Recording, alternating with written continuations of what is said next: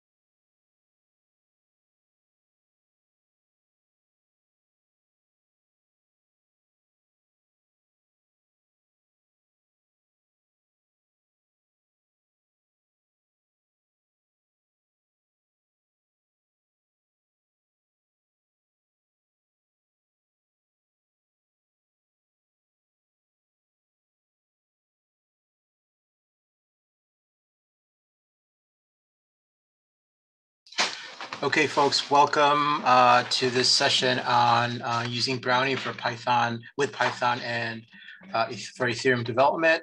My name is Jamil. Welcome.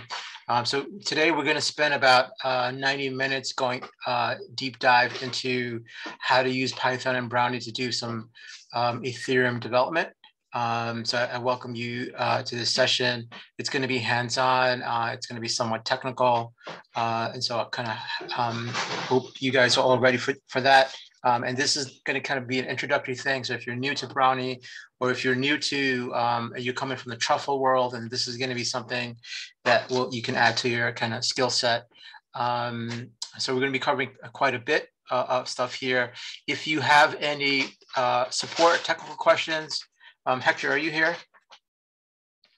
Yes, I am. Okay, yeah, if you have any, so while I'm teaching and going through this stuff, if you get stuck somewhere, please reach out to Hector. He'll help you as much as he can. And we want to try to move the course forward so that we can all move forward. If you're stuck on something that is really weird, like an operating system or whatever, we're going to try to move forward still. But if it's a minor issue, just post it on chat and maybe somebody can help you with that.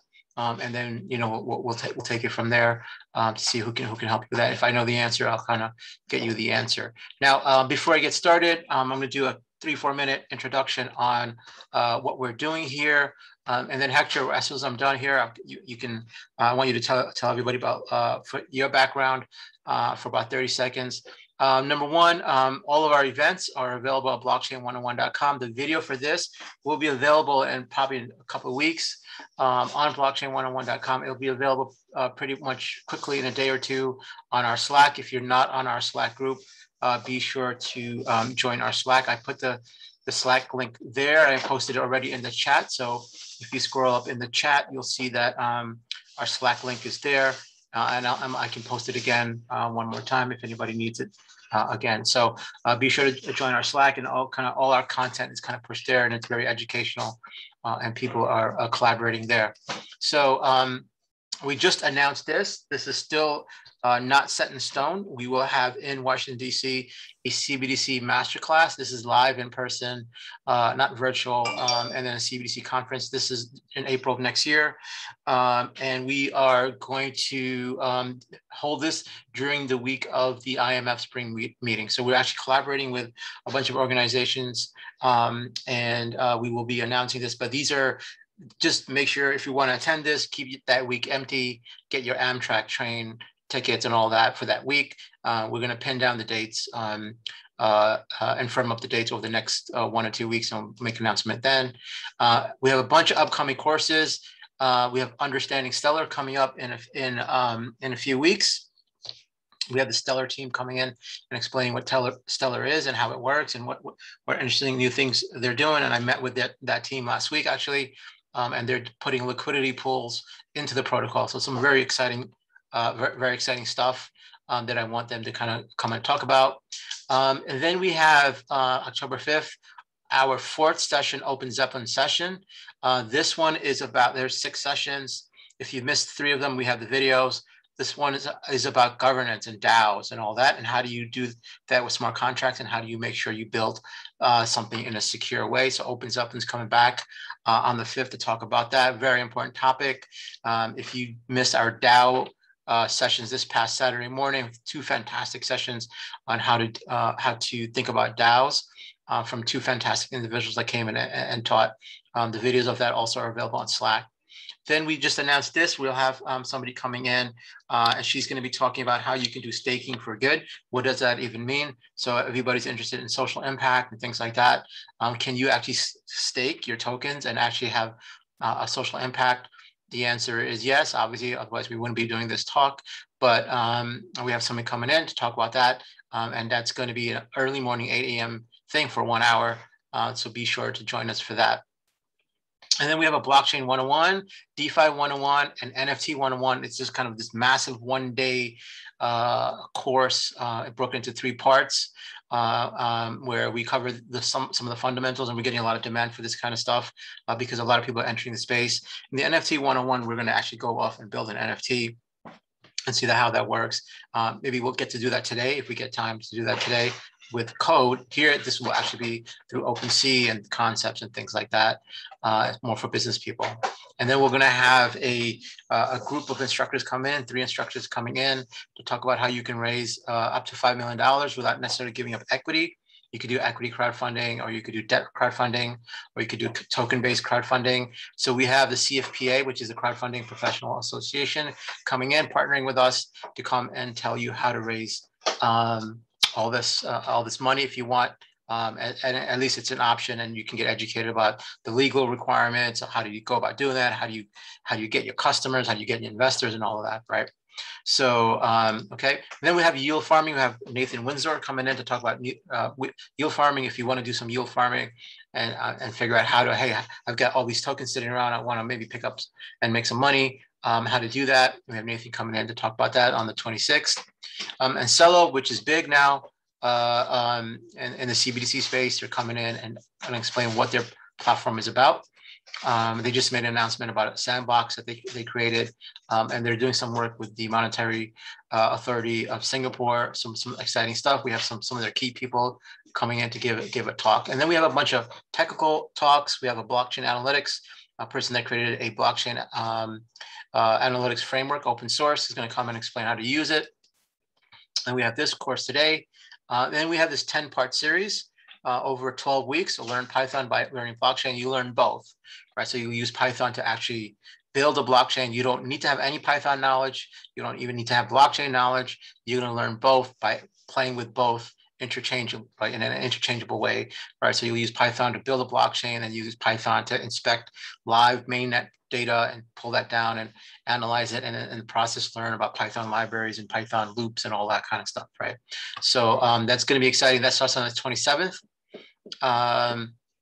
And Hector and I will be both teaching that. Hector will be providing support, and I will be leading the curriculum design and that portion. And then there's going to be homework. Hector will be kind of the person that's going to make sure you guys do your homework and things like that if you choose to join us, right? Then we have Solana Bootcamp. This may get rescheduled because of Solana's recent issues.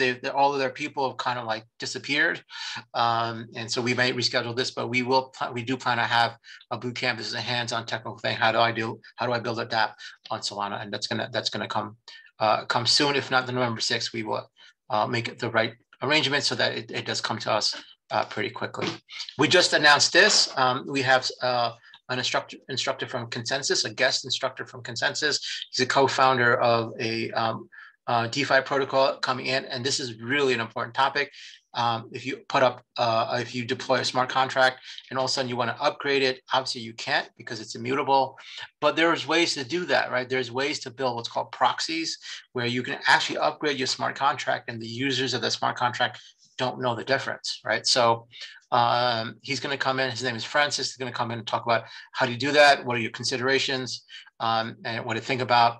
And we'll see later today, Open Zeppelin has some options, but he's going to come and explain, because they're complex, what those options might mean. If you want to and this is something that everybody should be doing. If you're going to be building smart contracts, you should be thinking about upgradability, because the minute you have to upgrade and create a new smart contract, it's very difficult to get everybody to shift over and move all that liquidity over and all that. It's not like you're just doing an upgrade of software going from version 1 to 2. This is like you're moving people's money around. It's like, you know, a bank buying another bank out kind of a deal. It's very, very high maintenance type of stuff. So this is really useful. And I really look forward to this talk. We're partnering with ethbuilders.nyc, which is an Ethereum oriented community here in New York City that is a fantastic place to learn from those guys as well. We've got a major conference coming up, DeFiCon. This was the largest DeFi conference this past March. We're going to do it again this coming March, but this time it'll be hybrid in person, meaning that we will have both live streaming, and then this will be at a conference. We think at a very large conference. We expect a couple thousand people. So if you want to get the ticket for this right now, in person is $10. It's going to go up next week to $100, and then after that, $500, and by January it's going to be $1,000, right? And then virtual for now is free as well at this point. If you want to sign up, just go to deficon.co. Okay, and then we have this YouTube channel we launched called SciDeFi, which is the science of DeFi. Bunch of videos from DeFiCon we posted up, really educational stuff. If you really want to learn about DeFi, this is really the place to go, right? You've got a ton of material from the very people that are creating this stuff, right? So, in these videos, I've interviewed a lot of these people, and we post those videos. So you got basically the creator of UMA, Hart Lumbur is here, the creator of DYDX, Antonio Giuliano, the people from Compound are there, people from Aave are there, all of that. And we get people from Chainlink, etc. All have participated. Okay, all right. So we're going to get started. So what we're going to do today, we're going to cover, and I just created this material, so there might be some typos here and there. So I apologize. I just created this within the past few hours, this content. I've been working with Brownie for about a couple months, and I really love it. I just dumped everything else that I'm doing. I'm using like Truffle. I'm done with it. I love Python, and I think this is a fantastic toolkit, and I want to see it kind of grow. So we're going to be covering how to build Ethereum apps using Brownie. A little bit about me. I do a couple of different things. I run a company called Chain House. I run this meetup group, which is now the largest blockchain meetup group, probably in the East Coast, if not in the US. I run a think tank called the CBDC Think Tank. You go to cbdctt.com. I'm a professor at Columbia Business School. I teach graduate level blockchain, the business side of it. I also teach at NYU and CUNY. I teach the technical side of AI and machine learning and coding. And actually, Hector was one of my students the previous semester. And I do a bunch of other things. My bio is up on jamil.io. You're welcome to check it out, and it's all there. Now, what are we gonna accomplish today? There's a lot that we're gonna accomplish. It's gonna be very important that you guys pay attention and stick with me as we progress, because I'm going to start with very, very simple things. And then it's going to get a little bit more complex and a little bit more involved. Not terribly complex, because this is still a 101. But this is enough for you to say, you know what, I know how to use Brownie, and I'm going to be using this, right? So I'm assuming you guys are somewhat familiar with Python or are ready to be familiar with Python. There's not a lot of code here. Maybe the largest piece of code is about 4 or 5 lines of code. You do use some Solidity smart contracts. I will explain some of what they do.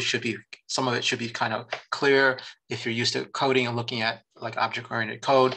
What we're going to do is we're going to kind of build some applications and push them out onto a Ethereum chain, and if we have time, I will try to push it out to Rinkeby, and then even if we do have time, I'm willing to push it out to the mainnet and spend 30 cents or $1, whatever it is, to spend get it out there. But if we have time, switching from like a local Ethereum to Rinkeby, as you see with Brownie, is very, very simple. Maybe we'll get to that, and I'll show you that how to do that. If we have time, so I think we will. Okay, so what are we going to try to accomplish today? We're going to, first of all, I'm going to give you an overview of Ganache, right? So a lot of people don't really understand Ganache, and so I want to make sure that you understand what ganache is. There's different types of ganache, all right, but we're going to use a specific one, and then we're going to get into Brownie basics. We're actually going to get into the command line, and I'm going to give you a command. You can execute it. You're going to see what it does. We're going to talk about it. Then we're going to move to the next command, right? And I'm starting off from my style of teaching is to start with the basics and then grow into the complex things. And so that you then don't fall behind. You're like, oh, I don't understand why it's doing this. I go in small increments. And then when we get to the finish line, you're like, I think I really understand this thing, right? Okay, so so we'll get into Brownie basics, some basic commands, and then we'll build a simple smart contract, right? So it does a very, very simple thing. It stores a string, okay? And then we're going to deploy that smart contract, and we're going to interact with that smart contract using Brownie, right? So I don't have to use anything else but Brownie to be able to start to interact with that smart contract. Then I'm going to show you how you can create scripts. This is in Python to do and automate certain things that Brownie does. And this is a huge time saver. I really love this feature of Brownie. I built these massive scripts and they're very, very useful. We're going to build very simple scripts here. Once you get the feel for how it works, you're like, leave me alone. I'm going to go off and build it myself. And then we're going to do an ERC20 deep dive, right? So we're going to build an ERC20 token and we're going to add certain features to the ERC20 tokens that are typically not talked about elsewhere, like, for example, minting and burning and pausing and snapshots, right? So these kind of things that we can do, you can do with ERC20. A lot of people don't talk about these. We're going to actually do that. I'm going to show you how it works, right? And then if we have time, I'm going to try to deploy it to Rinkeby. That requires that you have MetaMask and we're going to, or some account on Rinkeby and faucet with Rinkeby Ether on it and stuff like that. The setup of that takes a little bit more. It's a little bit more involved, and then there's private keys involved and all that. But if we have time, we'll get into that, or we'll just come back into another session and get into that and doing that. Okay. So any questions in terms of installation? What you need to have is you need to have Python 3.9. You should have Ganache installed, the GUI version installed, right?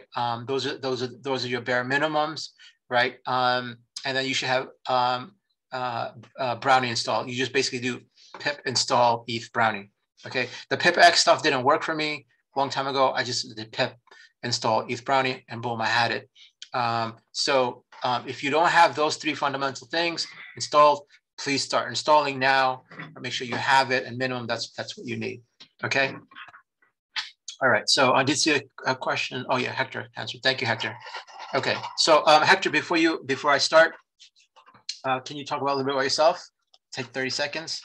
Yep. Hi, everyone. Thank you for joining us today. My name is Hector Santana. I currently work as a finance and data science associate at a distressed hedge fund. I deploy Python-based solutions for a variety of different things there. And I also do fund accounting and run the middle office, back office functions. I was Jamil's student last semester in his advanced programming class, doing my master's in data science at CUNY SPS. And I'm also a DeFi analyst with Chainhouse. I taught the 5 series Solidity series just recently, and we just posted that up on Video Lib. If you missed it, so go check it out. Thank you, Hector. Fantastic. Okay, all right. So we're going to get started. First thing we're going to do is understand some of the fundamentals, right? These are important things. In order for us to deploy a smart contract and all that kind of stuff, we need a blockchain, right? So we need something to deploy to, right? So Ganache is exactly that, right? A Ganache allows us to run a local version of the Ethereum blockchain, right? And it comes in two flavors. There's a command line version of it where you can do stuff on the command line, and that Ethereum chain, which Ganache runs, and exists only for the duration of the command.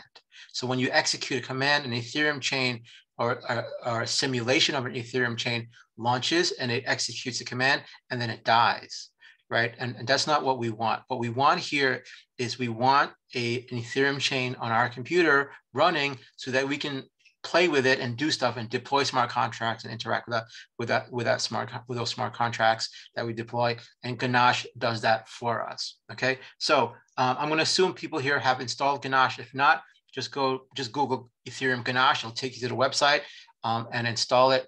And once you install it, the first screen that you're going to see is something like this. Okay, make sure you have the right version number. The latest version number is 254, right? You're going to see something like this. And this is a bunch of configs that you can create. Like workspace is a bunch of configs. So you can say, hey, I want an Ethereum chain that runs on this port, or I want an Ethereum chain that runs on that port. But depending on which config I want, I'm going to run this one this time, then I'm going to shut that down, and I'm running this one, that one at this time. And so what we're going to do is we're going to create our own workspace, and I'm going to show you how to do it. And then I'm going to kind of like walk you through the process. And then we're going to break a few things on purpose to see the outcome. So you get kind of familiar with Ganache. Okay. So, and if you have questions, and maybe I'm moving, I'm skipping some important information, please let me know. Okay. So the first thing I'm going to do, is, I'm trying to do this on my computer as well, is I'm going to get a space like this. Right, I'm going to get, this is my real computer, right? And I'm going to hit new workspace. Okay, everybody have that? So you're going to hit new workspace, and you're going to get a screen like this, right? And you're going to type in Brownie 101. All right, so that's the workspace that we're going to call it Brownie 101. I'm going to create an Ethereum chain that I'm going to, the configuration I'm going to call Brownie 101. Okay. All right, so if you can't install with pip X, try pip. Just try pip install ETH Brownie. So just try that. Pip install ETH Brownie. Okay. All right. So I'm going to start this Ganache up, and before I start it, I'm going to show you a couple of important parameters. It's important to remember this because it's going to come back later, right? I'm going to configure here my Ethereum chain, right? This simulated Ethereum chain. What I want to make sure is when I click on server that it says 000 here, all interfaces is 000. I'm not using 127, right? I pick all 00. I can pick any port number, but the default is fine, 7545, and the network ID is 577, okay? So that's important to remember. Write these two numbers down, write them down somewhere if it's not the default number that you're using, right? And just for simulation purposes, right? Just for simulation purposes, what I want you guys to do is make sure that this is turned on, all right? Auto mining is turned on, okay?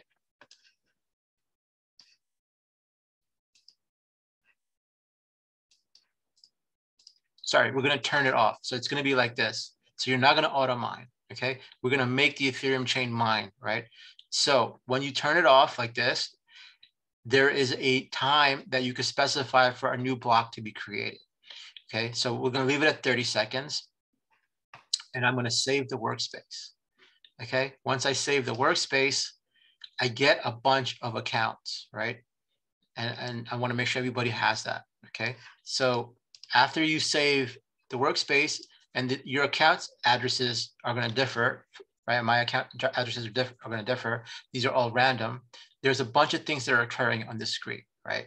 So first of all, I've got a bunch of accounts here, right? I've got 10 accounts here, and each of these fake accounts have 100 ETH sitting inside of them. Okay, there's 100 ETH inside of all of these, right? And this is the account address, right? This is the account balance. Okay, if I go to blocks, click on blocks, I can see blocks are being mined right now. So they're being mined every 30 seconds. Every 30 seconds, another block's gonna pop up here, okay? So let me just switch to my slides here, right? In this slide here, I was up to block 3 before I took the screenshot. So you're gonna see this to continue to get larger and larger and larger. We don't really want that for testing purposes, but I really just did this for a demonstration so that you can see that this is actually an Ethereum chain mining and doing, it's not real mining, but it's just actually just simulating the idea of creation of a block creation occurring every 30 seconds. Okay, so now that we did that, what I want you guys to do, we're going to kind of get rid of this. So what you're going to do is you're going to go here, right? You're going to go to the setting things here, okay? And we're going to switch back to, turning off the auto mine. Okay, I turn off the auto mine. So now that I turn off the auto mine, right, what happens is my blocks, I'm going to save and restart. My blocks are static now. I don't create any more blocks. So when do I create blocks? And when are the blocks created? They're created when transactions are sent to this chain, right? So I'm running a chain. And if I send a transaction to this chain, then that transaction is put into a new block. And then the Ethereum chain waits, right? There is no more mining. That's more efficient for my purposes as a developer, unless I'm trying to simulate and trying to do something like a flash loan, and I'm trying to build that and figure out what things need to happen within a block and all that kind of stuff, right? But for my purposes, I actually don't care what block number my smart contract is in, or what block number it's executed on, in terms of the states, the change in the value of that smart contract. I don't really care. So I can switch, I can turn off that auto mining feature, but I wanted you to see it.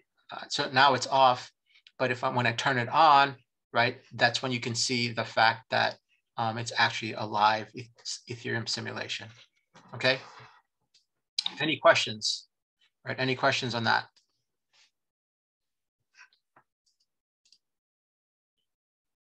All right. So the next thing we're going to do is we're going to build another chain. All right. So this one that we just built was for fun. We're going to build in one more. So you're going to go back to your Ganache, and you go to click on switch, right? And switch is going to bring you back here. Switch is going to bring you back to the workspaces. Okay. You're going to come back to the workspaces, and this time you're going to click on the trash bin. So this config that we just created, we're going to delete it, right? So I'm going to delete that, and I remove. Okay, and it's gone. And I'm going to create a new workspace with some different configs this time. Okay, so I'm going to hit new workspace again. Again, I'm going to call it Brownie 101. I'm going to call it Brownie 101. Okay, but this time the accounts and keys, right? I'm going to say that the account balance is not going to be 100. It's going to be 1,000, and I only want 5 accounts. Okay, I only am going to create 5 accounts. All right, so just make that change, and you'll see why we're doing this, right? There's a reason for that, okay? All right, so try not to use pip in your VS Code terminal. Try to do it in your operating system terminal. All right, so I save, and I've got a brand new chain working again, right? This is, the previous one is gone, right? So the previous one is gone. I deleted it. I have a brand new one, right? 1,000 ETH per account, and now I have 5 accounts, right? This is my screenshot from previously, but this is the live one right here. Now I've got 5 of them. This is a cleaner view. I can see all of my accounts on one screen. Okay, just want to make sure everybody has this. How are we doing?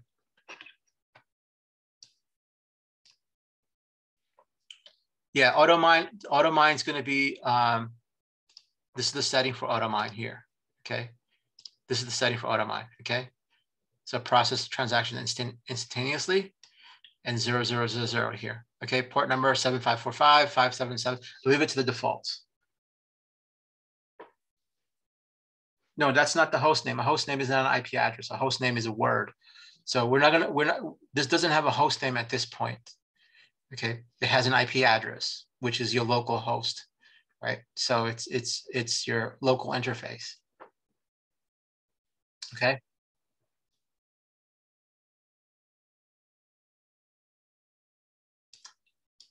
Yeah, for now, there's different reasons why you would use this and why you would use that. Right? For this, sometimes it's difficult to connect to, right?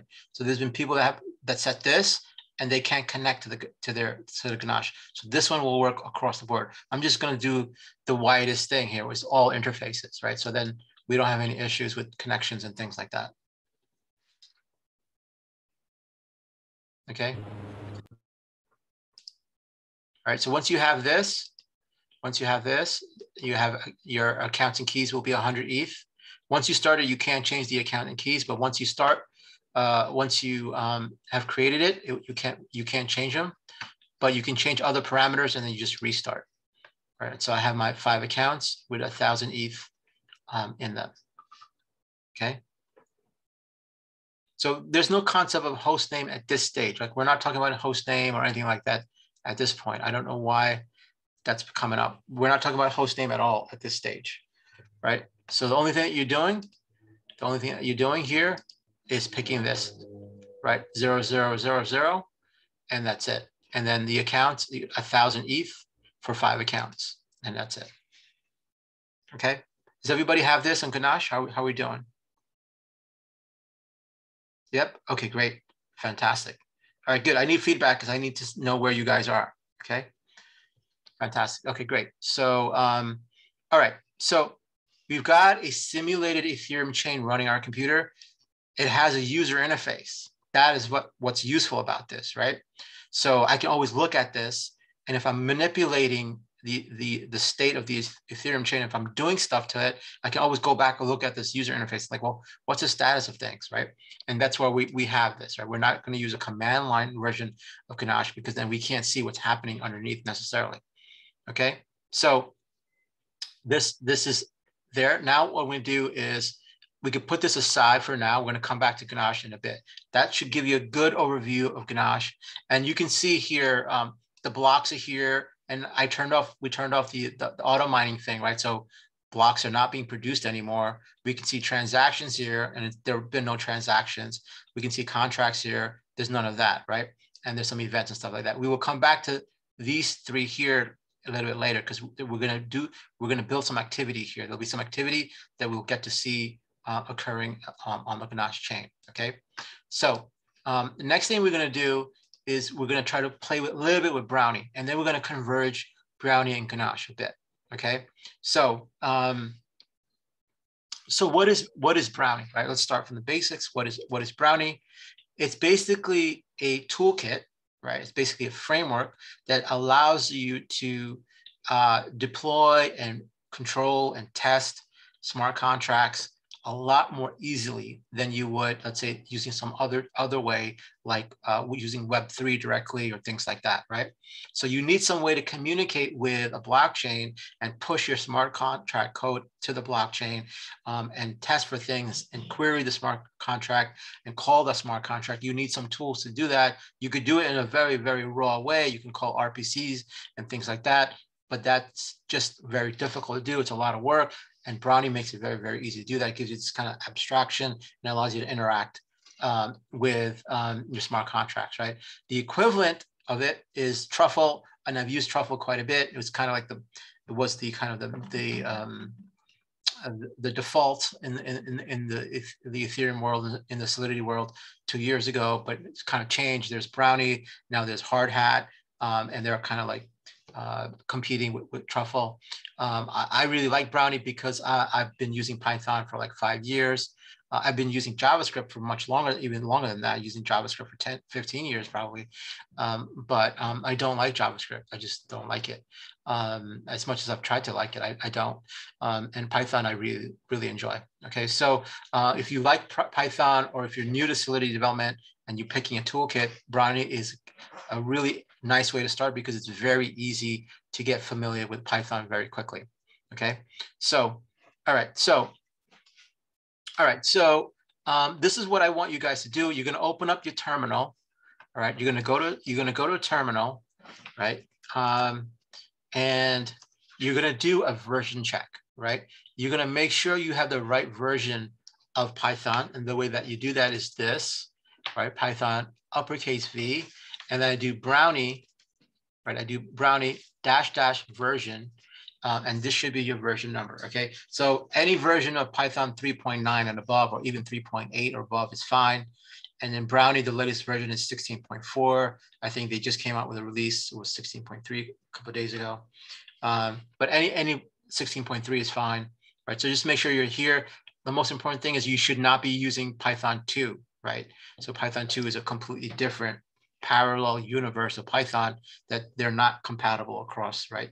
So they don't work together. So make sure you have Python 3, 8 or above, and the right Brownie here. okay?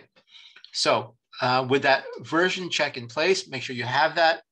And I will take a break around 7:10 for about 5 minutes or 7 minutes, so I can get something to drink. In the meantime, in that time, if you need to like install something, whatever, if you can wait that long, please do so. And Hector will be here to support you.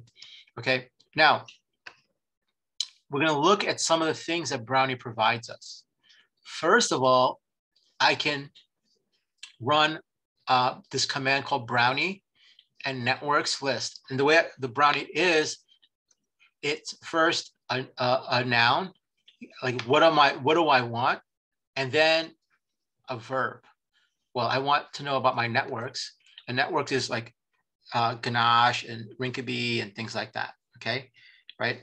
I want to know what networks is Brownie aware of. Out of the box, by merely installing Brownie, Brownie is aware of certain networks, okay?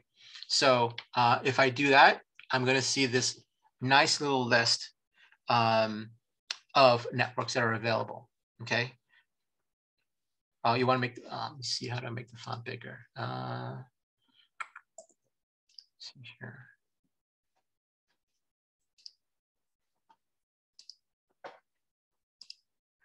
Is that better? Does that help, Henry? Okay, great. Okay, so, all right. So this is a list that Brownie is aware of. So it knows that the Ethereum mainnet exists via the Infura, which is a cloud provider for nodes. And the moniker that you would use to connect to it is called is mainnet. And there's a bunch of them that you will put in here. What you don't have right now, if you have a fresh install, is this one right here, which we're going to add. Okay, I'm going to show you how to add that in. This one means I'm going to point to the Ganache of my computer. So I made Brownie aware of the Ganache running on my computer. By default, Brownie is not aware of it. Okay, by default, Brownie is aware of everything else here except this one right here. Okay, so and we're going to add that. But the point here is to show you it's even aware of a Polygon network, the XDAI network, and things like that. And you can start interacting with those networks out of the box. Okay, that's something that's pretty fantastic. Okay, so I can produce a networks list. I can also produce an accounts list, right? I can register accounts with Brownie. Say, well, I have an account, an Ethereum account, and I want to register the accounts. And here's my list of accounts. And right now I don't have any accounts registered. So it's going to say 0. I will show you later today, if we have time, how to register an account, a real account on the, let's say on a mainnet or a testnet that you would register with Brownie and say, now I want to communicate or I want to do transactions and things like that. You can technically build a trading system using Brownie if you wanted to, right? So it's technically possible. Okay, so you cannot use Python 2. You have to use Python 3, Jamie. Yep, you have to use Python 3. So you have to make sure Python 3 is installed. What you should try to do if you install it is try to run Python 3 command, right, and see if that's available. Okay, Hector, you there? Yep, I'm right here. Yeah, I think you should monitor the chat. Yeah, okay. People are coming up with some simple questions. Okay, so I have this accounts list. And then there's a package manager. I can add on additional things to my Brownie installation. And I'm going to do Brownie PM. PM stands package manager. And I do a PM list, right? And there's a bunch of packages that I do have installed. You may not have any installed, but I have, for example, Open Zeppelin and some Chainlink stuff installed. Okay, we will install Open Zeppelin together. So if you don't have anything in your PM list, don't worry about it. We're going to install it. The point is to know that these commands, you can pull down a list of networks that Brownie's aware of. You can pull down a list of accounts that Brownie's aware of, or a list of packages that Brownie's aware of. And if it's not aware of it, you can register, right? You can add that in, and we're going to show you that a little bit later, right? So these are the things these are the assets that you can work with when working with Brownie. Okay, all right. So now we're going to add Ganache. Okay, so remember in my network list, I have this Ganache GUI here. I gave it a moniker of Ganache-GUI. You may not have that. To add that in, you're going to run this command. And there it is. Remember, I told you to remember the port number and the chain ID. You're going to have to use it there. Okay. And I'm going to copy and paste this command and put it in the chat so you can paste it into your terminal yourselves. Okay. And we'll give you guys 30 seconds to do that. So once you have that, you're basically saying to Ganache, hey, look, I got this. Sorry, you're saying to Brownie, hey, I've got this Ganache here. Can you please recognize it? And these are the parameters that you need to know in order to connect to it. Okay. And once I do that, like once I put that command in, I can do a Brownie network list. I should see this. So if this command that you run here, the networks add command is successful, perfect. There you go. That's excellent. All right, Raj, you got it. So you should get a success response like you see in the chat right now. So that means Brownie now is aware of the Ganache that you have running on your computer. Huzzah, there we go. All right. It's a big victory. I know it's a big victory. It took me a while to figure it out because the docs aren't that great. So I'm sharing with you the results of lots of blood, sweat, and tears.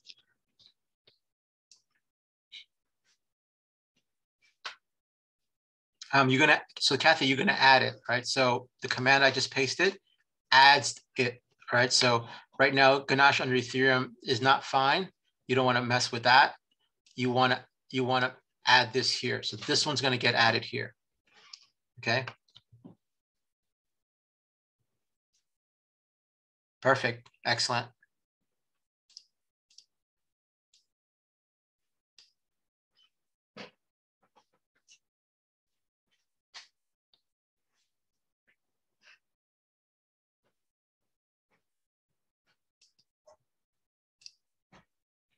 Okay. All right. I'm hoping everybody has that. And now once you have that, you again put this command in. You should see you have the live entry there. Right? So this entry now exists there. Okay. And I'm assuming everybody has that. And we're gonna move forward with this. Okay. Are we good? Should we move forward? Should I move to the next step? Yep. Okay. All right. The next thing we're gonna do is we're going to bring up what's called the Brownie console. The console is a way for us to interact with Brownie in a command line way, but this console is special, right? It's a special console. One, it understands Python. Two, it connects with Ganache GUI. So I issue this command here. I'm not going to paste it. I'm going to let you guys type it so that you can your muscle memory builds, right? So I'm going to type it here as well. Say Brownie console network, right? Network, right? Ganache GUI, or whatever name that you gave it, whatever moniker that you gave it, okay? And you get a REPL, exactly. I'm going to go in and I'm going to hit that and I get a REPL. Okay, if you're coming from the Python world, at this point, you should be like screaming with joy, right?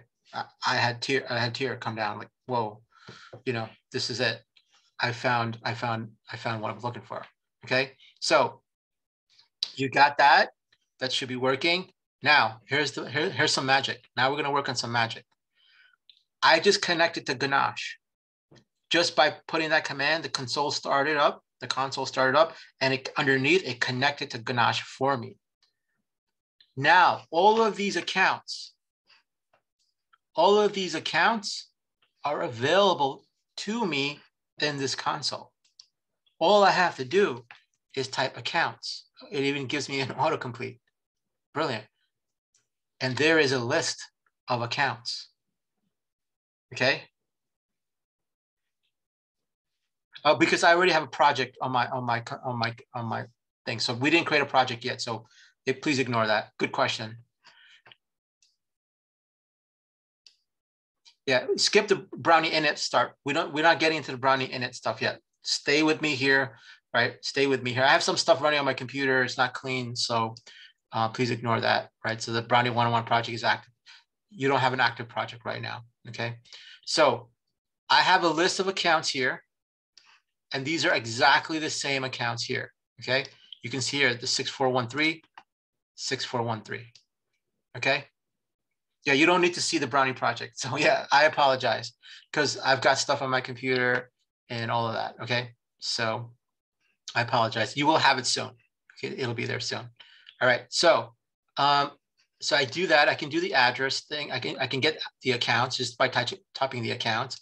I can look at what type of variable account is. It's a special type of variable. It's an iterable. If you know about Python, it's an iterable, right? It's a special class called accounts, okay? Right? And it manages accounts, right? So, but I can do Python type of stuff, right? I can do Python type of stuff because it's an iterable. I can say account 0, and that gets me the first account, right? I can access the first account, okay? I can do this. I can do a loop for n in accounts, print n. Look at that.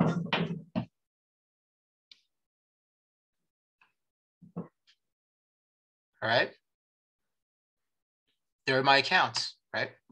I can get access to them. I can loop through them. I can do stuff with them, right? In fact, I don't even have to type the word accounts. I can just type A, and it's the same thing, right? So A is obviously it's just another variable pointing to the same place in memory for the list, right? So I can say A0, A3, and you'll see that using the A is a whole lot easier because you're going to be doing a lot of transactions, and you're going to be specifying lots of accounts, and typing accounts gets just ridiculous, right? So that's how Brownie's thinking. The team behind Brownie's thinking, usability. Let me make this clean, fun, and easy to use, right? And that's what's happening here. Okay. You know, I can get a third account and all that.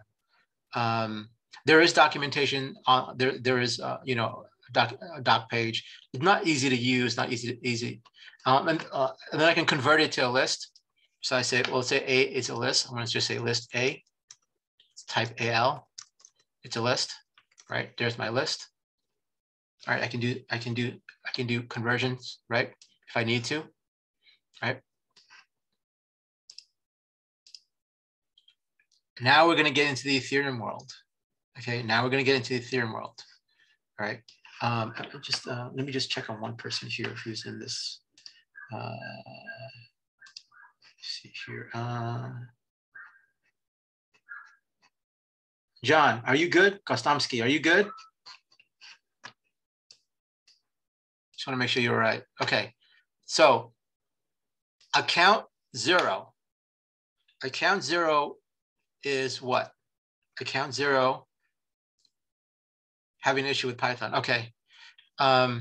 Just paste what you have and Hector maybe will help you. Yeah. So account 0 is this one that ends with 6413. It has a balance of what? 1,000 ETH, right? It has a balance of 1,000 ETH. Let's get the balance. I do the balance thing. I specify the account, and wham, I get the balance. Okay. So is that 1,000? Why is that number so large? Who can give me an answer? That's way, exactly. So that balance is in way, right? Absolutely. So what I can do, I can just do, and I'm just doing a little bit of math here. I can just do this divided by 10 to the 18th, right? And then I get the value in ETH. Okay. Well, the Python stuff is stuff you should have installed before the course, right? So it's on you to install Python and stuff like that, not to come into the course and say, hey, help me figure out how to install Python. You got to come into the course because I got to deliver a course. You should have Python installed, stuff like that. But Hector's here to help you. Like he's a guru in Python. As much as he can, he's going to help you out with that. Okay. So because I need to move the class forward. I wish I could help you, but I can't. Hector will as much as he can. You know, so as much as you can get done. If not, just watch and then come back to this later. All right. So I can convert, right? And I get the balance. And I see that I can confirm with Ganache that the balance is correct, right? And now I want to list all the balances. And, I'm going to be pretty audacious now and say, you know what? I'm going to list all of the balances for N and A, all of the accounts, print N and balance. Okay. And I get all of the account balances in way. And obviously, if I do this, I get it in ETH. Okay. All right. Now, I'm going to transfer money. We're going to transfer stuff. This is very important to understand. I'm going to transfer money. I'm going to transfer 50 way from one account to another account. Okay. I'm going to transfer from account 0 to account 1, 50 way. Okay. I'm going to do this. Let me just type this. So A0, account 0, transfer. And you can see I got this autocomplete stuff with a ton of stuff there, right? I'm going to say from A1, the from address and the amount. Okay. Okay, and the amount. And then I'm gonna go and do this second line again. But all I have to do is hit the up arrow, like in any REPL. I'm gonna hit the up arrow because I already did this second line again, and just hit enter on that. So I'm gonna do the transfer. And this time, what happened?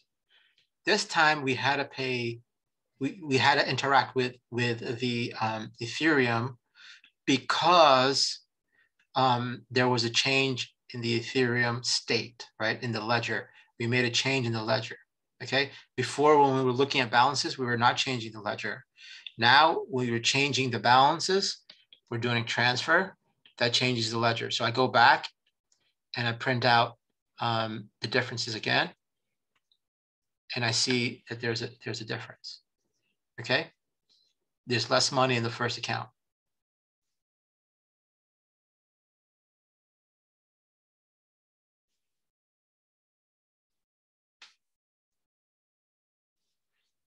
Yeah, the Brownie 101 project is not something that we created yet, so you could just ignore that for now. Just follow the commands, right? Just get into the console. You know, the for loop should run very quickly. It should run under like 2 seconds.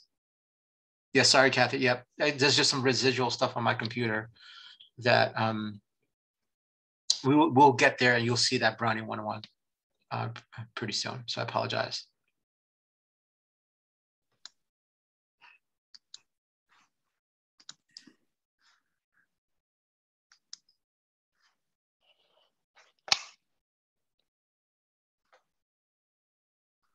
Okay, so I'm going to remove this 10 to the 18th, right? And you can see the differences in way.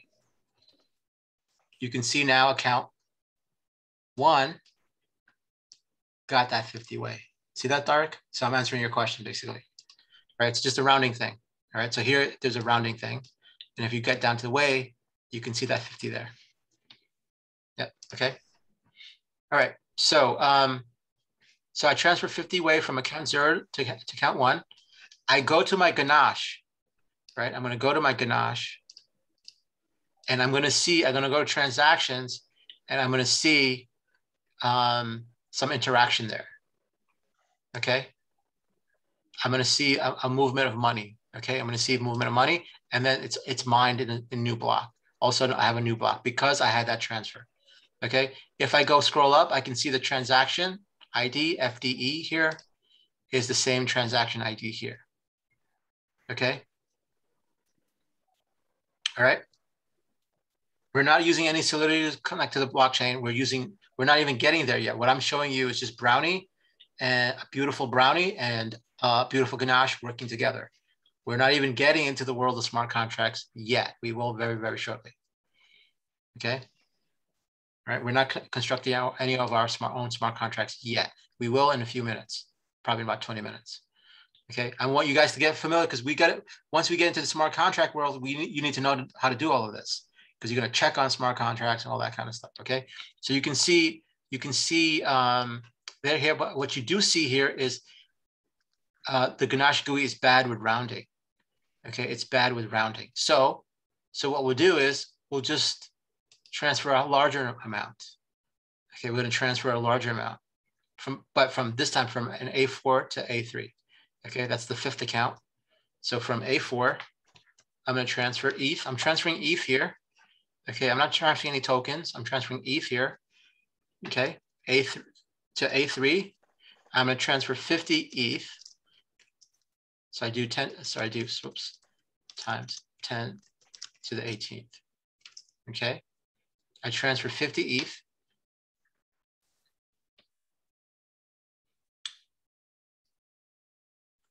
Right, and I run that, and now I get my balances again. And now I see a noticeable difference in balance. And I go back to my my ganache, and there I see a difference. Okay, so the amount has to be large enough for this UI, because the UI is just the UI. It will need to round things and whatever. And if you like looked at the source code or whatever, it's rounding and whatever. So ultimately, you want to use this. So in some ways, Brownie will give you more accuracy than this ganache UI. But you can see now that I move 50 ETH from here to here just by this one command. Okay. And you can actually do the same one command on the real Ethereum chain if you wanted to. It would actually literally, if you have the permission to do that, move ETH across. So, you know, good luck building a trading system with Brownie. Okay, so everybody have that? We didn't get into the bytecode stuff. We didn't get into Solidity. Right now, there's just an Ethereum chain with accounts, with balances. We're interacting with it. That's it.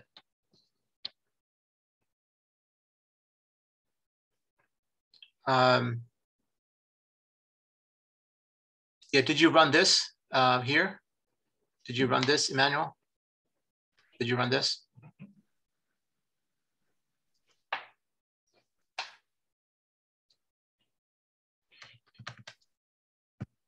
What are you getting? What are your balances? And did you put this 50 times 10 times 10 to the 18th? Did you change this transfer to be 50 ETH? This is 50 ETH, not 50 way. Yeah.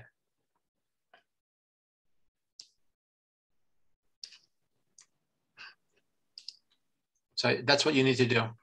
Make sure you're running that. Run it again. Run it again and then run this here. Okay, run it again and run this again. Okay.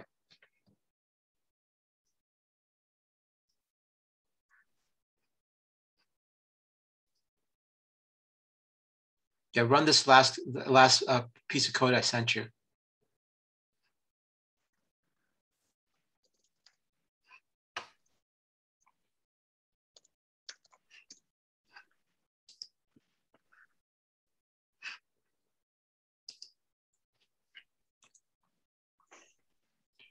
Okay, so here's the command that you're gonna run. Okay, this is it right here. You see it working right here.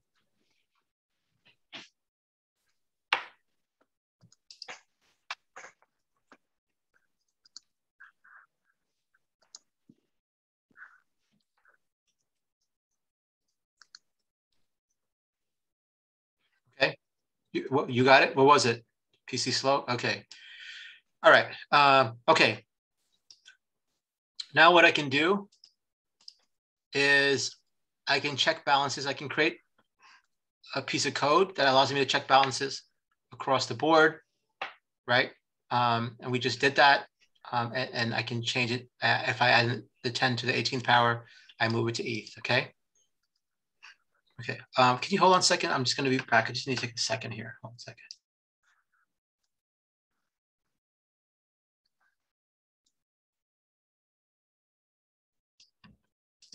Sorry, just gonna get some water. Okay, and I once again, I can check on Ganache on accounts and transaction tabs and see everything's matching up, right? So, okay, all right. So Now, if you want to exit the console, type quit, okay? And that will exit the console, right? Don't do the Control-C thing, and that's kind of messy. Be elegant, okay? Now we're going to do the folder setup, okay? Now we're going to do the folder setup. And what you can do is you're just going to create a folder called like Brownie 101. And you're just going to go into that folder, okay? And then you're going to do Brownie init, okay? What Brownie init does, now we're going to build a project, okay? Now the goal is, hey, we want a project, we want to code Solidity, we want to do stuff, right? I gave you an introduction to Ganache, a quick introduction to what Brownie can do as it interacts with Ganache, without the need of a project, without the need of doing any Solidity coding and things like that. But now we're going to move into building a project and deploying it and things like that, okay? So now that's what we're going to do, okay? So you're going to do Brownie init. Thank you. You're going to do Brownie init. And once you do that, you can open up Visual Code just by doing code space dot, right? So if I just do code space dot, the Visual Code will pop up open for me, okay? All right, have that Visual Code open. And you're gonna see a bunch of folders and stuff that Brownie created in that folder, okay? You can see a bunch of stuff there. You don't have to worry about most of what that is for now, but you're gonna see something like this, okay? So never mind this project name, but you'll see a build folder, a contracts folder, interfaces, reports, scripts, tests, and the Git stuff, right? So build is basically where when you compile stuff, it's all these artifacts are going into that folder, okay? So we're not really gonna play with that folder. We're not really worried about what's in that folder. It's just it's the ABIs and all that, the binaries and all that kind of stuff get put into that folder, okay? The folders that we really are gonna focus on is the contracts folder and the scripts folder. These are the two folders that we're gonna be working in, okay? So just make sure somebody is not on mute. Can you guys please make sure you're on mute? Because I hear a lot of noise. Okay, great. So those are the two folders. The contracts folders, yes, they should all be empty, right? The contracts folders is empty. The scripts folder is empty, okay? Those are the two folders that we're gonna be focusing on. The contracts folder is to put the Solidity smart contracts that we're building. They go in there. And scripts, we're gonna cover a bit, are these Python snippets of code that you write that automate a lot of things for you, okay? So we're gonna start with some of the contract stuff, then we're gonna go to scripts, and then we're gonna come back to do contracts. So what we're gonna do is we're gonna do a simple contract, deploy it, play with it, and then I'm gonna show you how to create a simple script, and then we're gonna come back to the ERC20 thing. That's the kind of like that's the heavyweight stuff, okay? So, all right, so everybody with me? Everybody with me? Yes? Okay, great. Fantastic. This is about to get really interesting now, okay? It's gonna get interesting. And this took me a long time to figure out. So what I'm giving you is like all this blood, sweat, and tears I had to go through to figure a Brownie out and all the stuff. Okay, so we're gonna create a simple contract. Okay, I have a gist link for you guys that I can share with you guys. So you don't have to type this contract up. You can just copy and paste it. Okay, so we're gonna create a simple smart contract, right? And we're gonna place it in the contracts folder. So you're gonna create a new file in Visual Code. You can create a new file, right? So the way to create a new file in Visual Code is just hit this here, just hit this plus button here, right? It creates a new file. You give it a file name, just call it simple contract.sol, give it an extension of .sol, okay? And just copy and paste from the gist, just copy and paste the contract, right? So this whole simple contract thing. And I'm gonna explain what the contract does in a bit. And you're gonna paste it, whoops, sorry, wrong screen. Let me just paste it here. Show you here.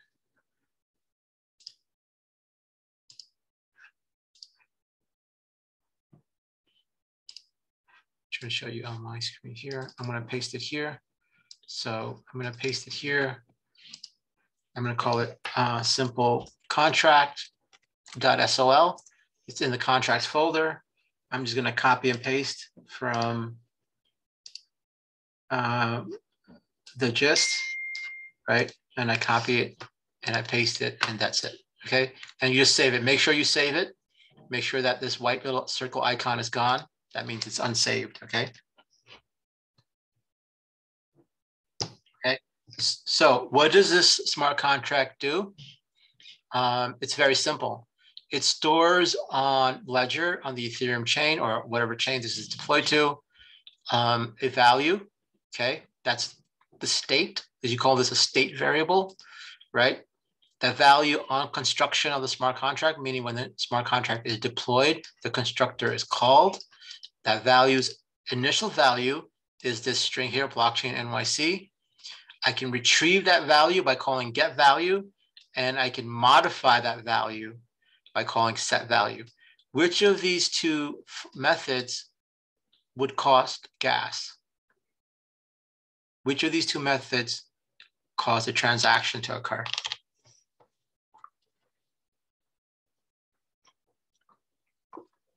Absolutely, exactly. So not both, it just set value, okay? Whenever I'm modifying the chain, I'm making use of a change in the state. And when I use the word state as in state of affairs, or if you've heard of in computer science, the idea of a state machine, it moves from one state to another state, or condition is in one condition into another condition. Whenever you modify the condition on a chain, then you've got to pay for that. But the reading is free. You can read as much as you want. Okay, so the get value is not going to cost you anything. Set value will cost you something. Okay. Anyhow, we're not going to get into gas and all that. That's not our main concern today. So I have this simple contract. Everybody have this. And now what I'm going to do is I'm going to compile it. Okay. So now I go back to my console here. Okay. I'm going to go back to my console here, and I'm just going to do Brownie compile. Okay. And the reason I use this all is because it recompiles anything that's already been compiled. Okay. And I just find that a cleaner way to do things. Just, you know what, just compile everything anyway. Because it was like, oh, this has already been compiled. It's not going to compile it again. But I force it a full recompile by doing the double dash all. And I suggest you do that. It's a very clean way. And then we'll see the compiling occur. And you're not going to get these things. You're not going to get these things. What you're basically going to get is just this. It's going to say simple contract has compiled, right? So it's generated build data, and the simple contract has compiled. Okay. You're not going to get any of these. You will later. Okay. Okay. Should be straightforward. Might be a little bit slow on if you have a slower machine, but it's straightforward. Any questions regarding that? Are we good? So the compilation is done by a tool called Solidity, okay, which is a compiler. Python calls the compiler. Okay, so if you're familiar with Java, you use JavaC. If you're familiar with C, it's GCC, right? You use a separate compiler to compile, and Python just calls Solidity. So Brownie actually calls Solidity, okay? So Brownie's not doing the compiling. Brownie is facilitating for you to do the compiling so that you don't have to type solc, a whole mess of other flags, and then this file, this .sol, and that .sol. Brownie's kind of making it easy for you. Okay. Perfect. Iraj, you got it. Perfect. Great. Yeah, it might be downloading some solc first, right? So, but it shouldn't take more than 30 seconds the first time, 45 seconds to compile. Okay. Once you got it compiled, the contract sits in our computer in binary format now, right? So we have the text format of the contract, which is the .sol file, which we just typed up or pasted in. And then we have the binary version of this sitting in the build folder. You're free to explore that if you want. It's a big mess of lots of junk there, right? And now I want to kind of get this smart contract onto Ganache. Let's get it going. So I'm going to go back into my console. I'm going to go back into my console, right? I'm going to go back into my console. And I'm back to my console. And now you guys all should see this Brownie 101 project, right? Takes a while. Okay, we'll give it 30 seconds. No, the code is not on GitHub. I just created this course literally 3 hours ago, so 4 hours ago. So I can put it up to GitHub, and maybe we'll just do this course again in the future. So okay, so now we have this up and running. The console's running. I'm connected, like I was connected before. I still have my account. Blah blah blah. We did all of that. That's all there. But now I have this variable called simple contract. Now that variable is available to me because of what just got compiled. Okay, and if I hit enter, I get this. What is that, Python people? What is that? What are the two brackets? What do two brackets mean in Python? Absolutely, empty list. It's an empty list, right? Because that list contains the contract addresses of all of the deployments of this simple contract onto the Ethereum chain. And since we did not deploy it even once, that list is empty. Okay. Okay. So now what I'm going to do, I'm going to a 10-second segue. Information about Ethereum transactions.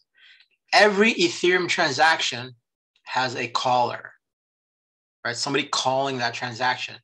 That's the from address, okay? And there is a to address. If I'm moving money, it's from me to you or from you to somebody, right?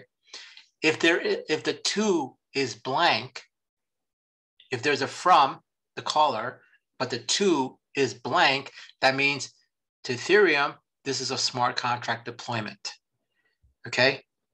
Right? Yeah. Oh, why is it empty? Is it empty? Did you do, Kathy, did you open up, did you do this, Ganache GUI?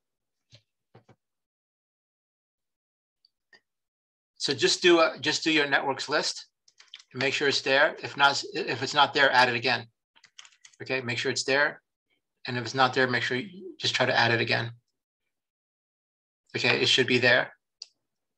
All right, and if it's not there, just add it. All right, and the command to add it is somewhere here. Okay, that's the command to add it. Okay. Okay, great, perfect. So, all right. All right, so I'm going to go back to my here. So remember about transactions. Transactions, there's always a from and to. And when we did the transfer, the A0 was the from, the A1 was the to, right? The destination, right? So when you deploy a smart contract, there is no destination address.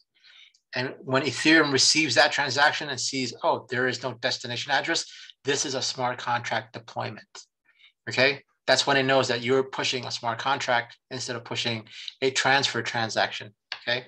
So what we're gonna do is we're gonna say we're gonna say simple contract, deploy. We're gonna deploy this smart contract, okay? We're gonna deploy the smart contract, but we have to pass in a specific parameter. We have to pass it in JSON format. The sender or the caller or the creator of this smart contract, and it can be any of those 5 contract addresses that we have, right? It could be any of those 5. So we're going to stipulate here in JSON format is the from, and I'm just going to say the from is A0, okay? A0 is the contract creator and A0 is the owner of that contract, okay? And that will be important when we get into ERC20s, okay? But now A0 is creating this smart contract called simple. They're creating a version of the simple smart contract, right? And the result of it, I want it to be held in this variable called SC. Okay, this is what I want. Okay, now when I hit enter, let me just move the screen forward. Now when I hit enter, I'm deploying the simple smart contract. Okay, I'm deploying this.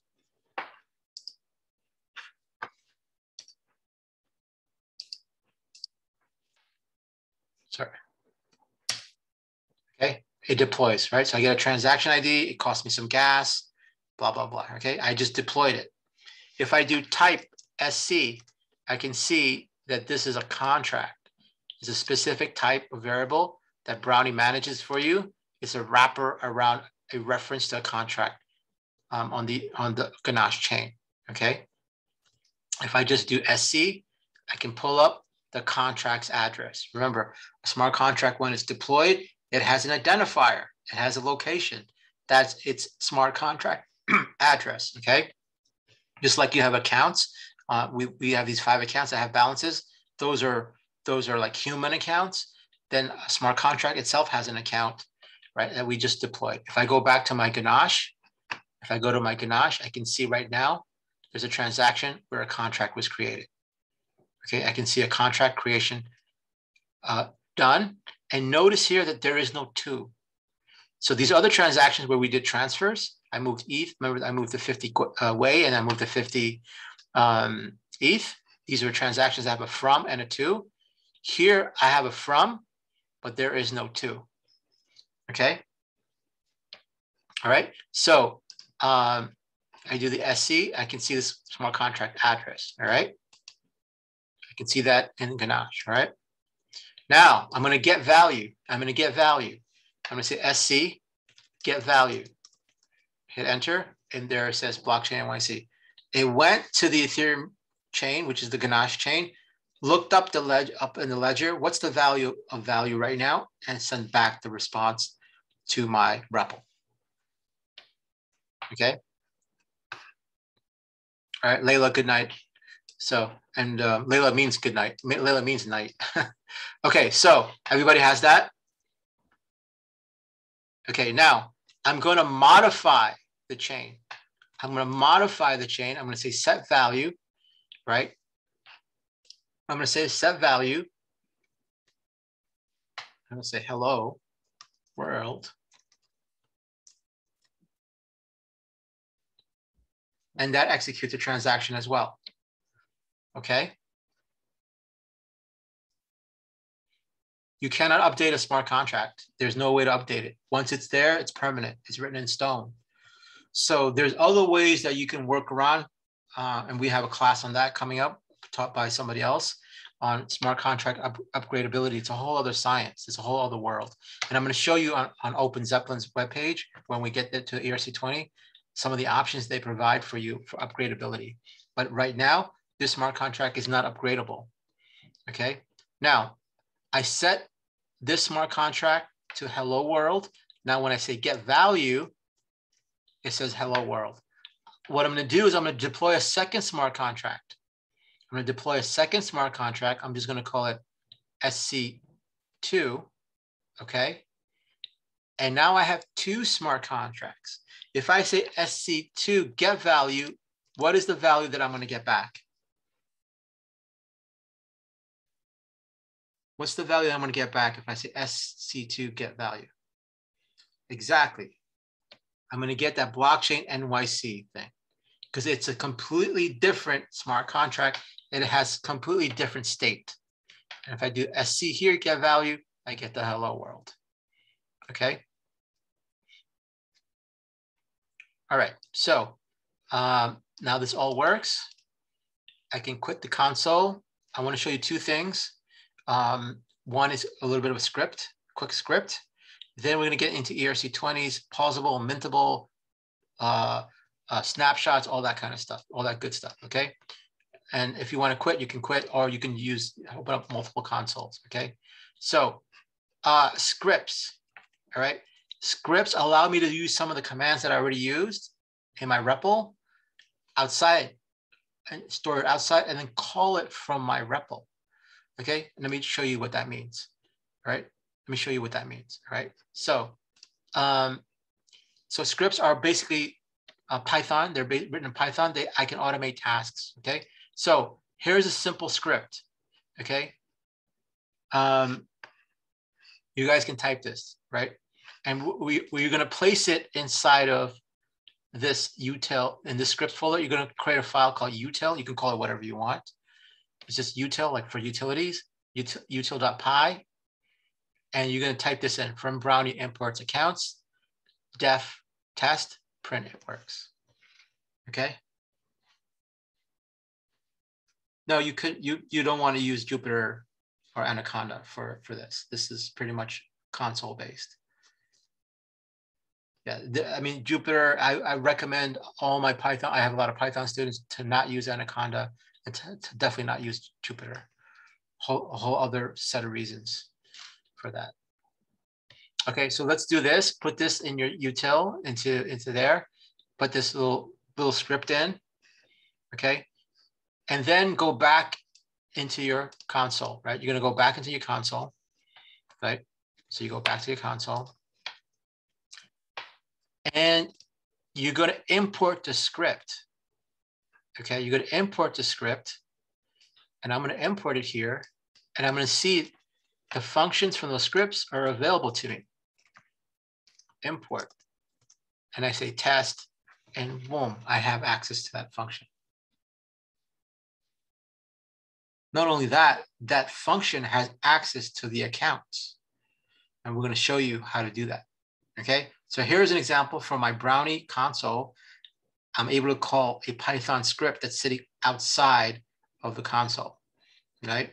So that's incredibly powerful. I can automate a lot of stuff in my console. Remember I was doing the for loop with getting all the balances?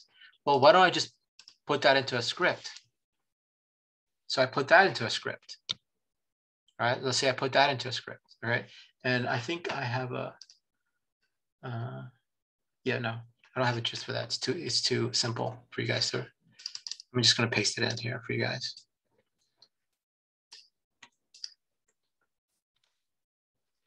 All right. So I'm gonna save that. I'm gonna save it into my, again, I'll save it into my util file in my util.py, add another function there. Okay, so I save it there again. So I save this into my util.py. I import again, I've got to do the import again, right? And I call all balances. Okay, so I call all balances. I'm gonna do this here. So I have my util here. I'm gonna put this here, I have this here, all balances. And if I call my all balances function here, I get all the balances. Okay. So I can create incredibly powerful scripts here that do all kinds of things for me. And I can just call it from my REPL. I can transfer ETH around and left and right and do all kinds of stuff right from Python here. Okay, so Brownie's allowing me to use their API directly. Okay, and then I can call it from here. Okay.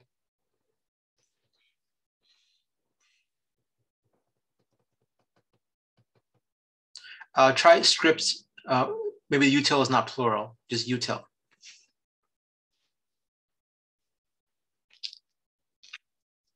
Did you so maybe what you should do, maybe the older versions of Brownie, try to quit from your console. That's why I had you guys quit and then log back in and then do the import again. Okay. So then do the import again and then call all balances. Yep, it was util, not utils. Yep, been there, done that, Kyle. So, Sarang, is it working for you? So you quit, go back in, import, run all balances.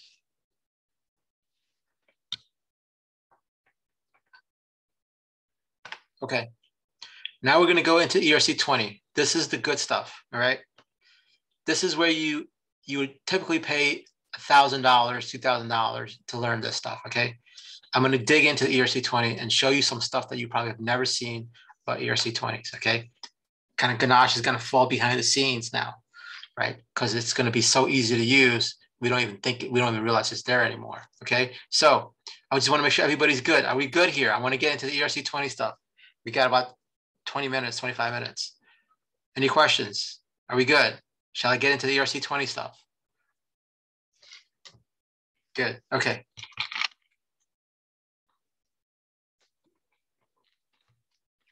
I look around because I have 4 monitors, so I'm not crazy. So, okay, maybe a little bit, but okay. So ERC20.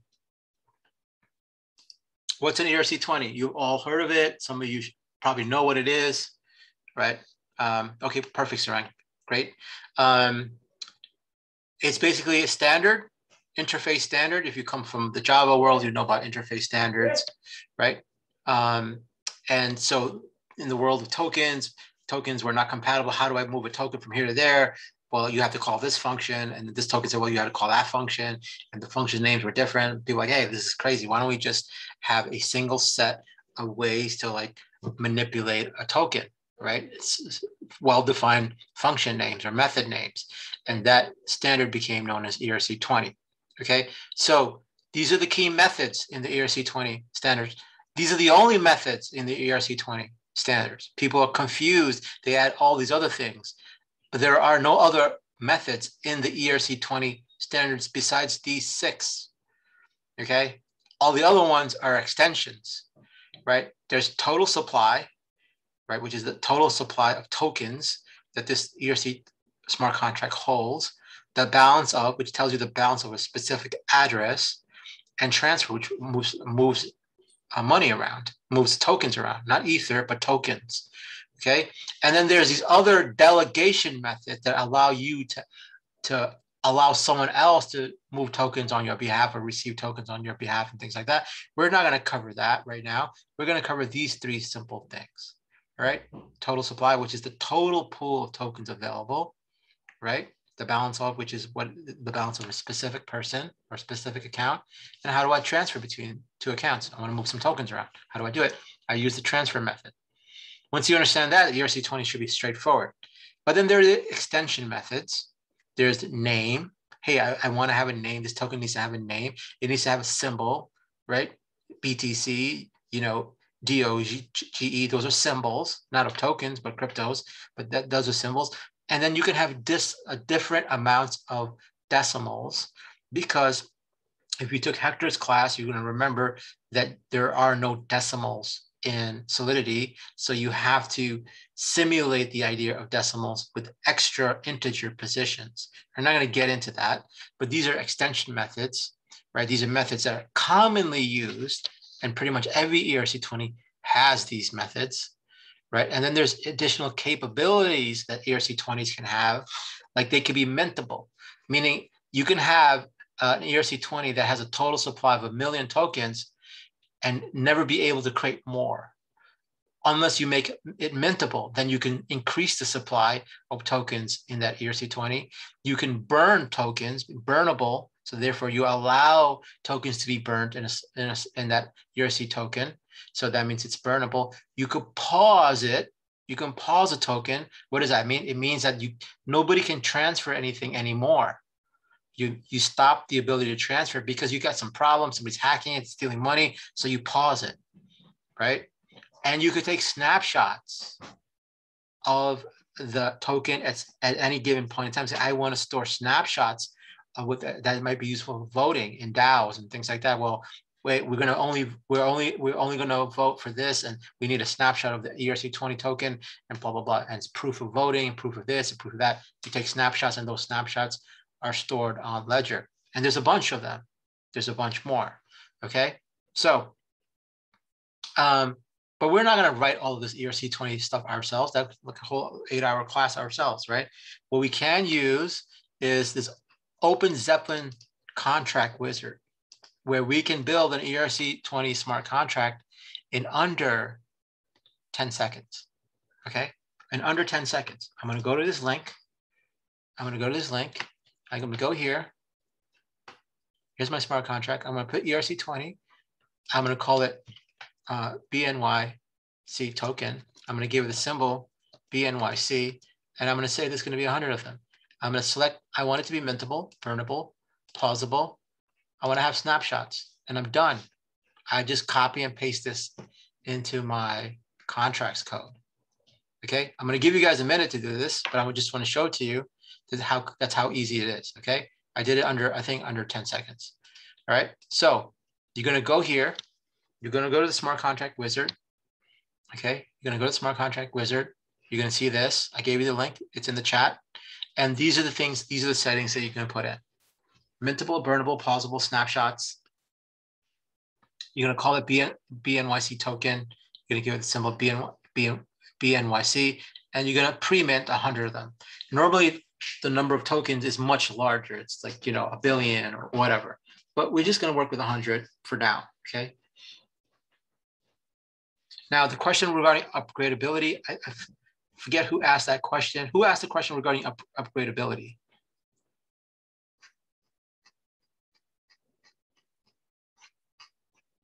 Okay, Sandra, so you see here, upgradability here. You have options to make this smart contract upgradable. Let me show you what happens to the smart contract code the minute you make it upgradable. Look at that. You get all kinds of other capabilities there, right? There's all these other things that you have to learn, and it creates what's called a proxy. You have the idea of a proxy. So you have a smart contract that actually calls another smart contract, and the proxy, that's the proxy. That one doesn't change, but the one that it calls, which is your real smart contract, can change. So it's just pointing to a different one, right? So that's how it works, okay? But we're not going to get into that. But if you're concerned about upgradability, this is where you would look into, right? And it requires a little bit of time to figure out, okay? All right, so you're welcome. So does everybody have this? You have that? You have that? If you have that, then what you're going to do is you're basically going to take this code, right? You're going to basically take this code here. Sorry. You're basically going to take this code here, mintable, burnable, pausable, snapshot. You're just going to copy this. You're going to copy it, and you're going to create a new file, right? You're going to create a new file here under the contracts folder, and you're just going to paste it in.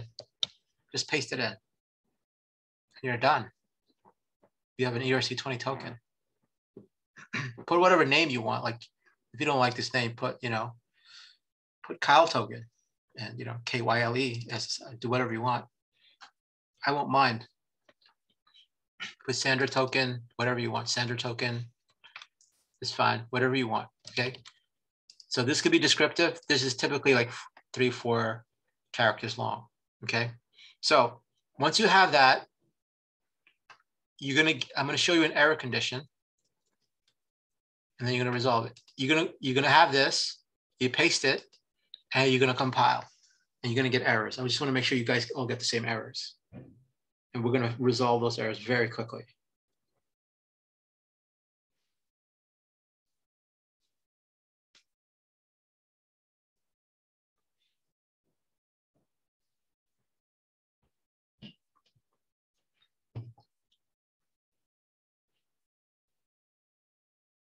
Getting errors? Errors?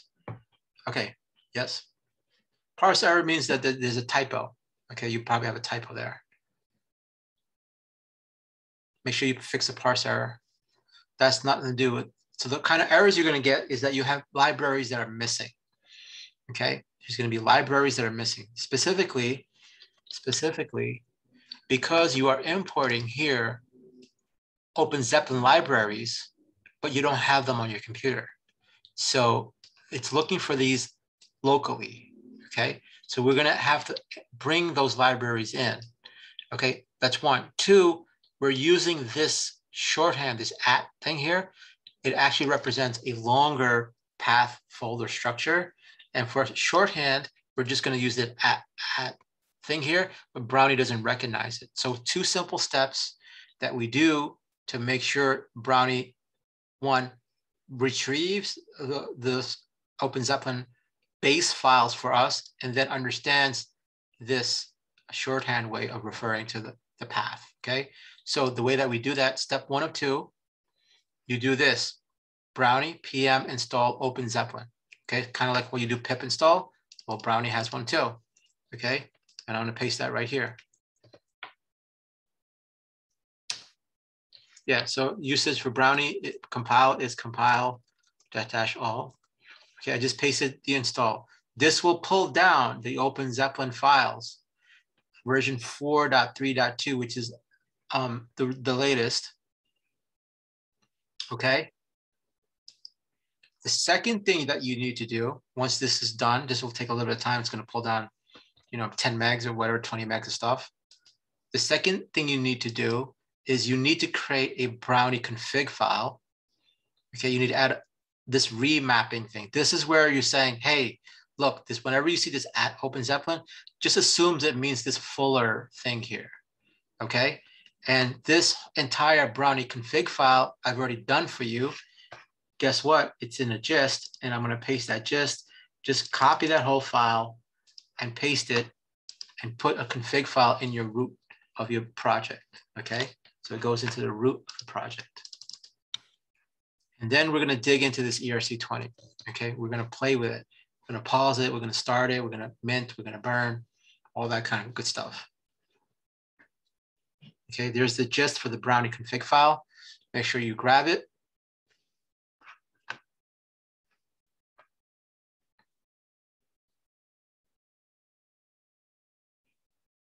Now, after you did those two things, now you should compile, and your compile should be successful.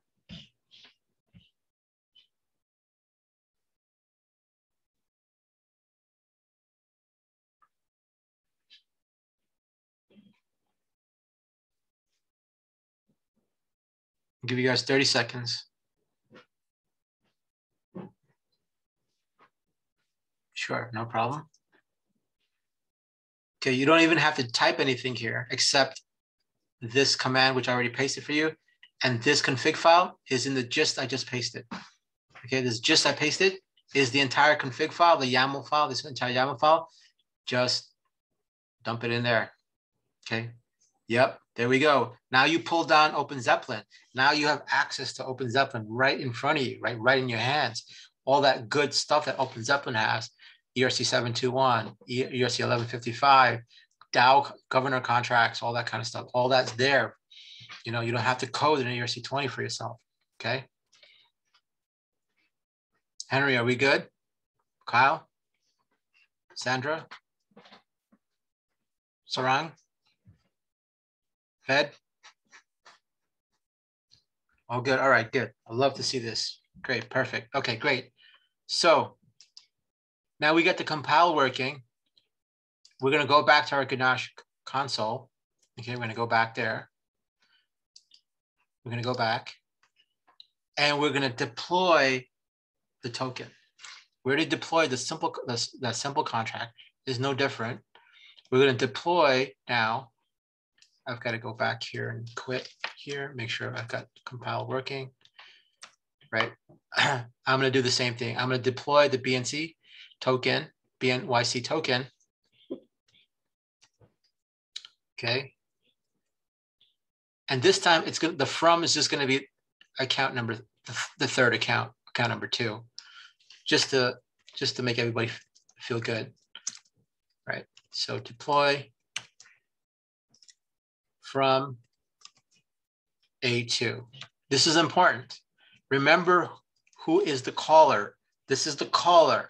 This is the creator of the account. Okay. Now, why is that important? Because these methods can only be called by the owner.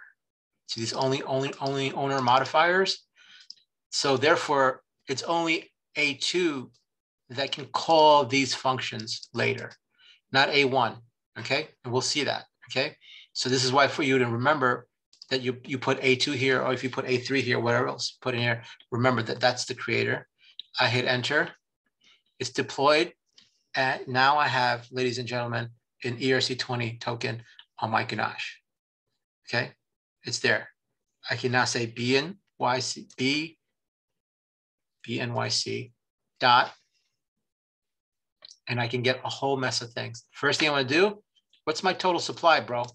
All right, my total supply. That's my total supply.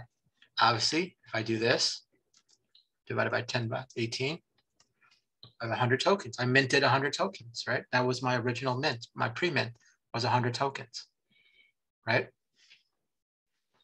That's my total supply, okay? So I get my total supply. Now I'm gonna mint.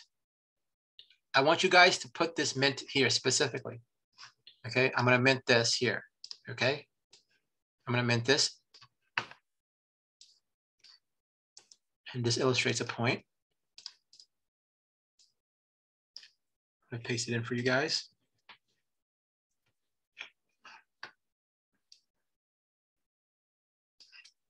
I try to mint. The from is A0. The from, the caller is A0. The caller is not authorized to mint. The only person that's authorized to mint is A2. Okay?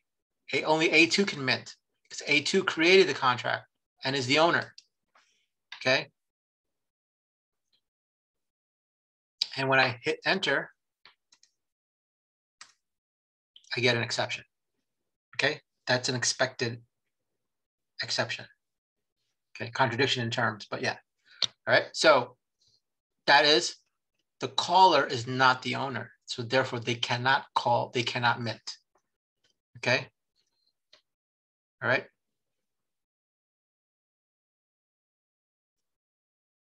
Yeah, the last time we didn't have from because there was no only owner modifier there. Anybody could set value there. Okay, David, anybody in that contract. So in that contract there, this is a great question. There is no restriction on who can call this. In this contract, we say only owner can call this. Okay, therefore the from is necessary. In this case, there is no need to put a from because everybody is allowed to set the value. Whether that's a good thing or bad thing is a separate question. Okay. All right. Now, if I just modify this to A2, I hit enter. Now that minting works. I go back to BNYC, total supply. And I have a few extra tokens there now. It has to come from some address, right? No, it doesn't. At that point, it doesn't matter what address it comes from. It doesn't even have to come from, like a from address. I said transactions require a from, right? That's not even a transaction. Okay, so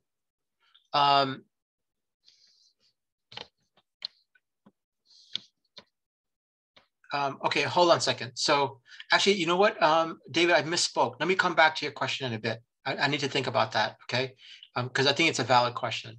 So let me come back to that question. I just want to move along because we have 14 minutes and I want to get to this about 10 more slides, the minting, the burning, the pausing and the snapshots, okay? And I'll come back to you.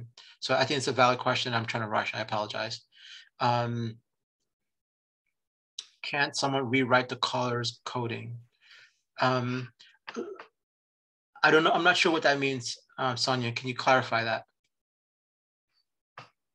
I mean, the code, once it's deployed, you cannot modify that code, right? So you can write code to change who the owner is.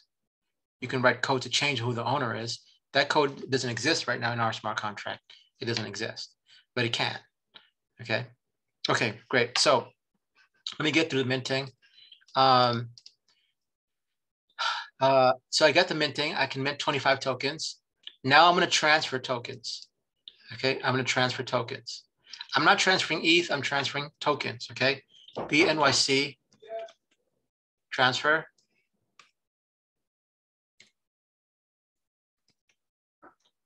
$1,000, okay? From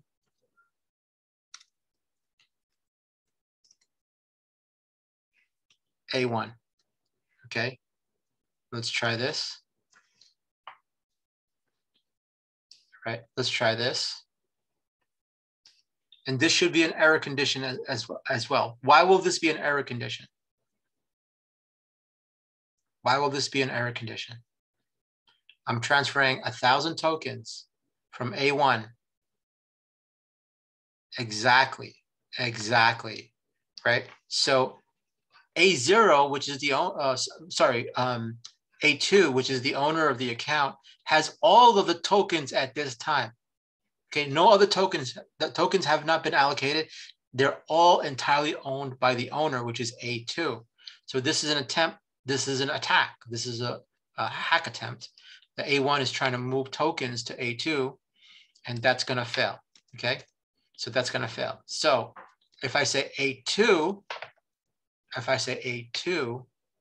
then this will be successful. Okay, right. So I moved 1,000 tokens. All right, I moved 1,000 tokens, not Ether, tokens. Okay, different thing.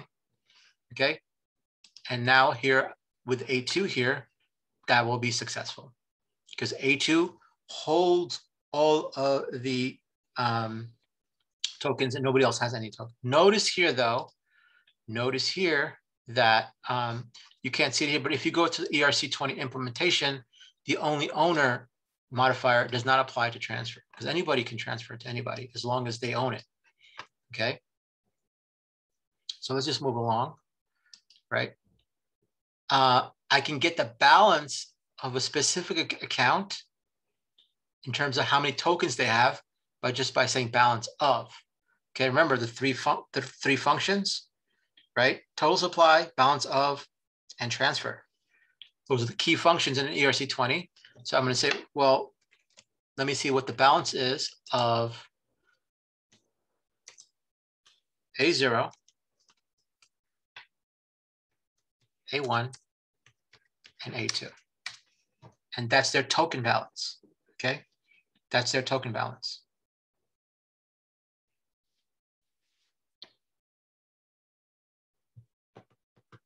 Okay?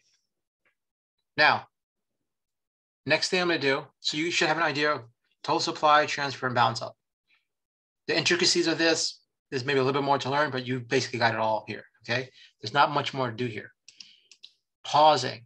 We can pause the contract.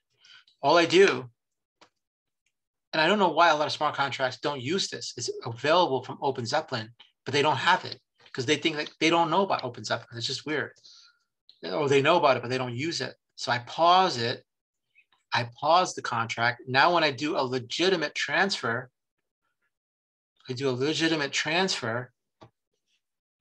I can't. The contract's paused. So if I'm in a hack, the first thing I'm going to do is pause that smart contract.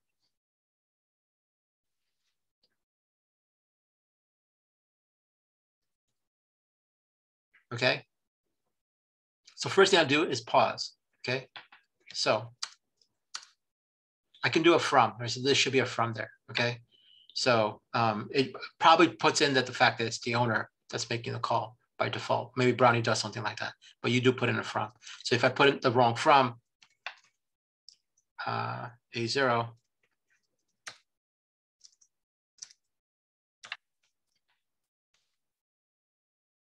I can't even call it. Okay. So I think when you don't put it from it injects in A0 or something like that by default. That was what Brownie's doing. Okay.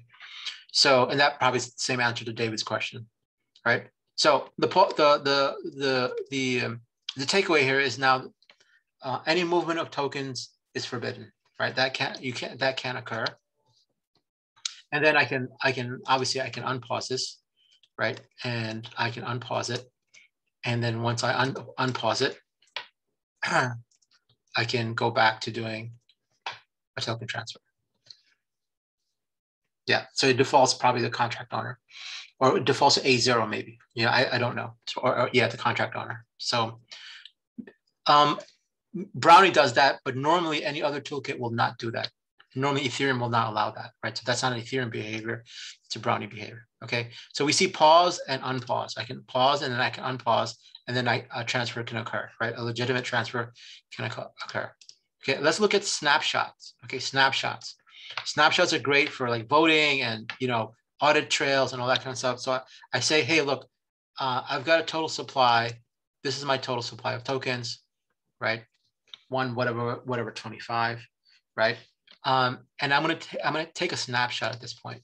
So I do a snapshot. Every time I do a snapshot, a snapshot has an identifier associated, a sequential number, snapshot 1, snapshot 2, snapshot 3, right? So I do a snapshot, right? And I can pull up the ID just by the events. So I get back the events. We're not covering Ethereum events here, but this is the ID of the snapshot, okay? I have a snapshot that stores the state of that ERC20. It stores all of the balance. It takes a snapshot of everybody's balances and the total supply. I'm just showing you the total supply right now because it's just easier to show you. It takes a snapshot of everything in that ERC20 contract, balances and total supply. Okay, so now what I'm going to do is I'm going to modify the total supply by some ridiculously large amount of number of tokens, right? I'm just going to modify that supply. I'm just going to copy this piece of code here and share it with you guys, so you don't have to type this in here. That transaction is a variable that if I exit the console, that variable is gone.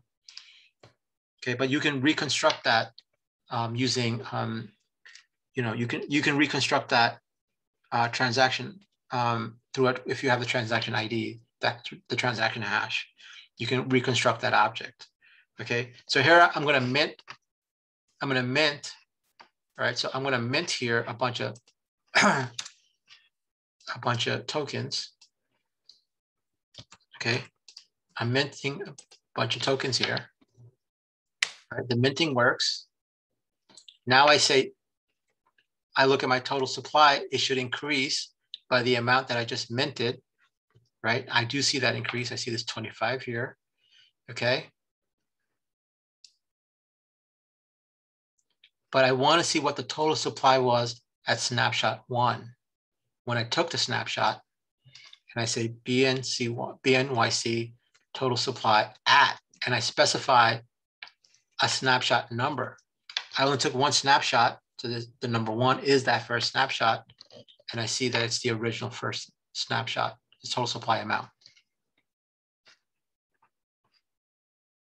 No, there's no rollback. No, there's no, with this smart contract, there isn't. Is there a use for that? Maybe, I'm not sure where, but in this case, there's not. Indexing starts at 1, correct.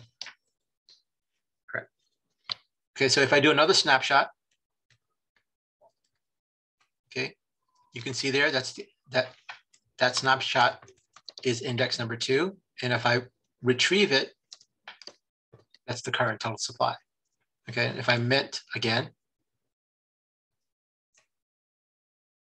and I mint one more time,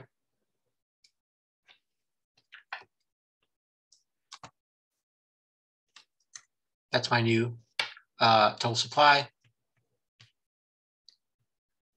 Snapshot 1, snapshot 2.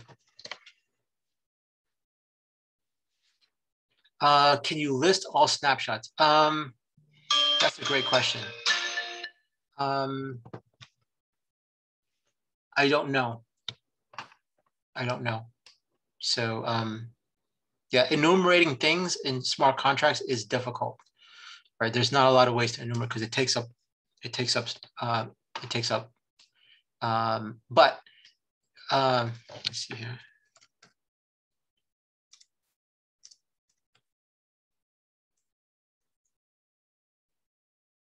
Yeah, there may be a way to do it, but obviously you can do it. Obviously, you can do it. You can do it this way, right? So you can do it here if you knew your the highest snapshot ID, right? You can obviously do something like this, right? But you need to know that, right?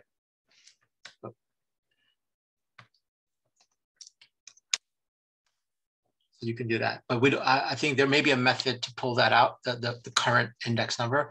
I just don't remember that. I do remember seeing it in the smart contract. I just don't remember the method to pull it out. Yeah. Okay. Any questions? We're out of time. It's 8 p.m. I need to get dinner and all that. Yeah.